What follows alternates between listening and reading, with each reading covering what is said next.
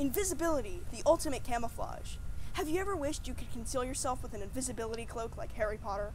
Well, although we can't make ourselves invisible quite yet, there are some promising advancements in the science behind invisibility. Scientists have recently developed several ways, some simple and some involving new technologies, to hide objects from view. One simple and inexpensive method is the Rochester Cloak. It uses 4 lenses with 2 different focal lengths lined up at a precise distance, and it works pretty well. At this spot, this pencil can appear invisible. The only problem with this one is that it only works from a certain angle.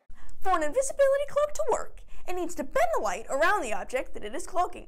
Think of it this way. If I try to blow out this candle with an object in the way, like this, the air from my mouth can't reach the candle, so it won't extinguish. But if I put this curved container over the object and then I blow, the air will follow the curvature of the container due to the Coanda effect, which is basically the tendency of a fluid to follow a curved surface. This extinguishes the candle and is exactly what we want an invisibility cloak to do, but instead of air, it bends light. The term for the bending of the path of a light wave as it passes across the boundary between 2 media is refraction. Refraction is caused by the change in speed of a light beam when it changes medium. I'll demonstrate with my RC car. It's driving on the wood floor and comes across a rug at an angle.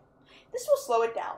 Because the front left tire hits the rug first, the car will turn or bend its path towards that tire. Like the car, a beam of light will bend when traveling from one medium to another. This is what causes a straw to look bent in a glass of water. To find the speed which light travels in any given material, you must calculate the refractive index. The refractive index is just a number which, if divided by the speed of light in a vacuum, about 300 million meters per second, gives you the speed of light in that material. We can use Snell's law to calculate the refractive indices of any material. In our toy car analogy, as long as we assume that when the car is traveling on the wood floor, it's at its max speed, like light in a vacuum, and we know the angles of the car in relation to the boundary of the rug, we can find the refractive index of the rug. Solving for n, we get approximately 1.97 as our refractive index. Why does calculating the refractive index matter in the science behind invisibility?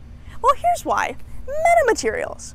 Scientists are developing new optical smart materials that have properties not found in nature. For example, they can have a negative refractive index. This means that the light bends in a way that is opposite to how it would bend naturally. These materials only work within one part of the visible spectrum, but researchers are hopeful that they can soon design them to work within the full range of visible light. What is exciting about metamaterials is that their optical properties can theoretically be applied to the interaction between an object and any type of wave. In fact, scientists have recently created a thermal cloak, which shields objects from heat. Imagine if metamaterials could one day be designed to divert seismic vibrations around a building, which would basically make it invisible to earthquakes. It's no longer just about the thrill of ducking under a cloak to hide in plain sight. Harnessing the power of smart materials can help us solve some of the world's most challenging problems. I'm Dimitri Sadida, and thank you for watching.